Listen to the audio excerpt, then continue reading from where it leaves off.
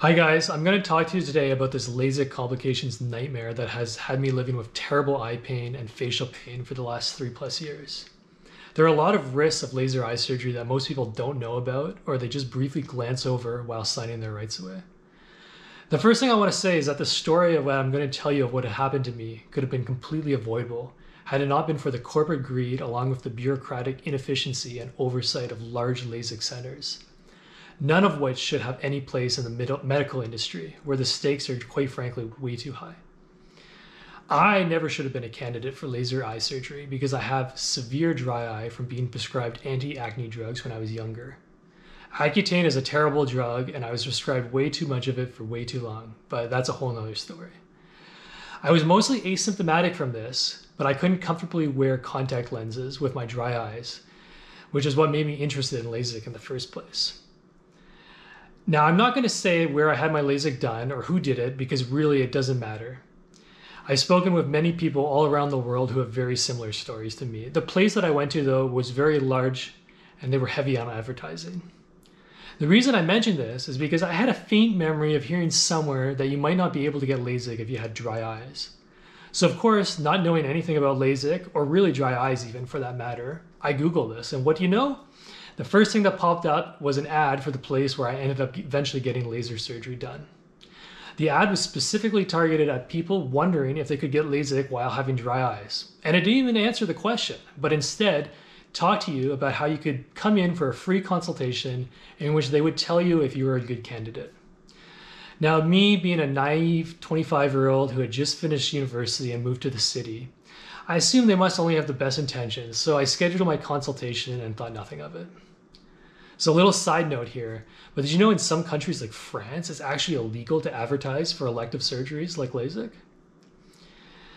So anyways, the day of the consultation came. They had some technicians. Now note, these aren't even optometrists, they're just technicians doing a few different tests, apparently that determined my candidacy. None of these results were ever shared with me though, until much later when I started having problems and I demanded my medical files. I then saw that they actually did test for dry eye and I came up positive, but they never informed me of it. At the end of the testing, the technician, a little guy who looked younger than I, asked me if I had any questions. So I brought up my original question about how I heard that I might not be a candidate if I have dry eyes. He very reassuringly told me that having dry eyes wouldn't affect the surgery at all, and I would just have extra dry eyes for about 3 months or so after the surgery. So once again, I naively trusted that he was an expert and therefore I had no reason to question what he was saying. Now, I remember this word for word because I've thought back on this scene way too many times and it still haunts me today. After that, I had nobody else to consult. The surgeon didn't even have a word with me. He just shook my hand and then performed the operation that turned my whole life upside down. Now, what the technician said was half right. Having dry eyes wouldn't affect the surgery itself, but it would make the healing and recovery process nearly impossible. A lot of people don't even know how LASIK surgery works, but they cut a flap in your cornea, which severs and kills most of your corneal nerves. By the way, the cornea is the most highly innervated spot on your entire body, giving it the ability to produce the most pain. Now, the reason you don't feel any pain after LASIK is because you don't have any nerves left to feel with, as they've all been cut. Your eyes are also extremely dry after LASIK, since it's those same missing nerves that should be responsible for signaling to your lacrimal glands to produce more tears. So for a lot of people like me who do have terrible pain and other problems after LASIK, it doesn't start right away. The problems do start right away, but we can't feel the pain for about 3 months until our nerves start growing back. So yes, for those first few months, my eyes were extremely dry. If I wasn't constantly blinking or applying eye drops, my vision would get quite blurry. But there was no pain associated with it, and as the technician told me that this was what to expect, I wasn't too worried. Now, it was around the 3-month post-op mark where I started to get worried. My eyes seemed to be getting even drier and they were starting to hurt now too. Yet I was told that they should be improving. It was at this point I decided to schedule a follow-up visit with the LASIK clinic. I ended up being seen by just another technician who had just had a quick look at my eyes and said everything seemed fine. This was a normal part of the healing process and they were probably just dry due to the winter air. Really, everything wasn't fine. These first few months after surgery are actually such a critical time for your nerves to grow back properly. But mine weren't because they weren't getting enough nutrition to grow due to the lack of tears. Additionally, because there was a bunch of inflammation on my corneas due to my eyes being so dry, this was even further irritating and messing with the nerve growth. And to add insult to injury, because they were so dry, I had to keep using these artificial tears that the Lasik clinic sold me after my surgery, which I found out later contained neurotoxic preservatives, but I was oblivious to this at the time. And no, I'm not making this up. After dropping over $3,000 on LASIK surgery, they wanted me to buy eye drops from them for $20 that they probably just got for free from some kind of partnership deal. So yeah, my eyes were just getting worse by the day, and this was the perfect recipe to end up developing corneal neuropathic pain, which is the dark place where this story is headed. So everything just kept going downhill from there. Every week my symptoms were worse. I had a near constant burning sensation in my eyes, and at times it even spread to parts of my face.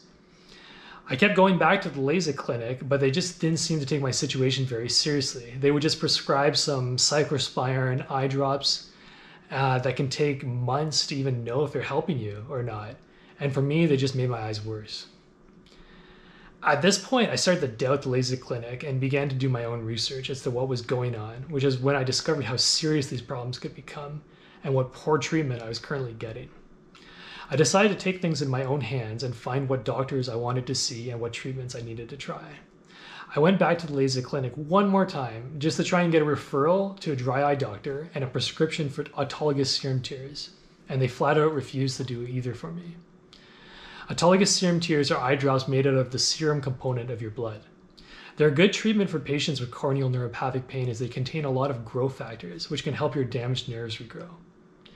I was eventually able to start securing some appointments with better doctors and acquire some of these prescriptions and products that I needed for proper treatment. But this wasn't until at least 6 months of my condition steadily deteriorating. If I got proper help sooner, I believe I would be much better off today.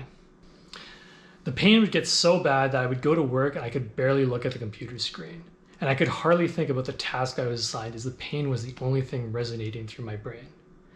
By this point, I felt like I had somebody just digging their fist into my eye socket, pinching my nose, and setting fire to my other eye, all at the same time. Eventually, I had to quit working at my job that I really loved, as it was just making my eyes even worse, and I could now barely even keep them open. I had also been accepted for a master's degree that I had intended to do in my spare time outside of work. This I had to turn down too for obvious reasons. I honestly wasn't sure at this point if I would ever be able to use computers again, as the screen's bright light just hurt my eyes way too much.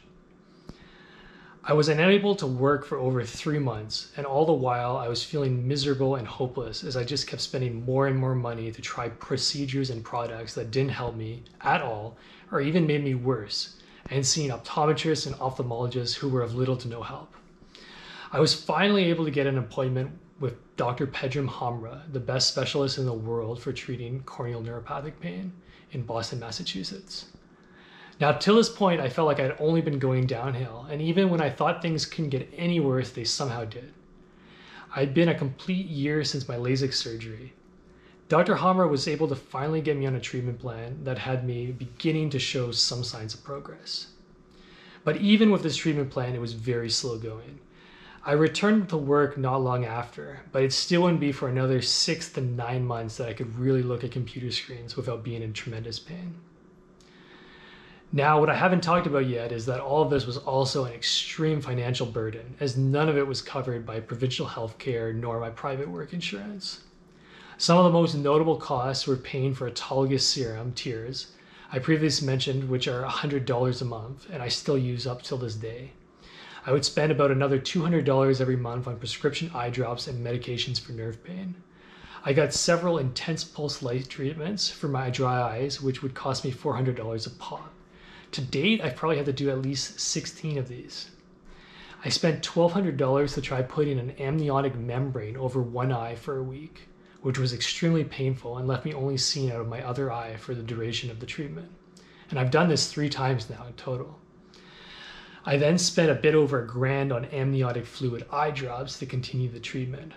I spent over $3,000 to have a special scleral contact lens custom made that were supposed to help keep my eyes from ever drying out, but they didn't end up helping. Finally, there were all these trips to Boston to see Dr. Hamra, which cost me about $1,500 out of pocket each time. I totaled everything up that I'd spent in the first year alone, and it was well over 20K that went towards treating my eyes. I stopped keeping track afterwards, but to date, it would probably be well over 30K by now. Now, this is a ton of money for me, but honestly, I would give every penny I own if it meant I could just have my old eyes back and be rid of these conditions forever. That's how horrible living with this is. Now, working extremely hard on my treatment, I've made very slow progress over the years. At about the 3-year mark, I could finally say that most of the time, I'm no longer in pain. But this is thanks to a lot of crutches, which if taken away, I would find myself right back where I started. And I know this as I've recently tried to go without them, and it wasn't fun. I have to always keep serum tears on me in a thermos at all times, as I have to use them 8 times a day, and they need to be refrigerated. This makes outdoor travel and camping activities very difficult, and that's very frustrating for me as it's something I love doing. I also have to use steroid eye drops on a daily basis, which leave me at a constant risk for developing cataracts or glaucoma, which I have to regularly go and get tested for. I'm dependent on numerous medications for nerve pain, which leave me feeling groggy and tired most of the day, and also affect my short-term memory. Oh, and I have to wear these really cool moisture glasses all day at work, which help keep my eyes from drying out. And other times I have the opposite problem, as my punctum are plugged. This is where your tears naturally drain from. And it means that if I'm out and it's windy or it's cold, I end up with tears just running right down my face, and I always have to have a tissue on me to dab these away just so I can see properly. So in short, to stay relatively stable, I'm constantly having to take care of my eyes and be very careful of anything that I do and how what I do may affect my eyes. Now, in closing, I also want to add that despite how bad all this sounds, I truly consider myself one of the very lucky ones. I have perfect eyesight, and I was able to go back to work, and I can maintain a life that at least has the outward appearance of normalcy. There's a lot of people who have been messed up far, far worse than I by LASIK surgery, and tragically, more than a few have taken their own lives because of it. You need only go to LASIKcomplications.com or check out their YouTube channel to witness some of these horrific stories. So that's my story up to where I am now. If you're considering LASIK surgery, I suggest you seriously consider these risks. And if you know anyone thinking about getting LASIK, I'd appreciate if you share this video with them and give this video a like so it can reach more people. If you do decide that you think it's worth these risks, then I really recommend you at least get a second opinion about your candidacy from someone who isn't trying to sell you an elective surgery. And finally, if you do go through with it and you have complications, be your own advocate and demand that you get effective treatment early on. Thanks a lot for watching. I really appreciate it.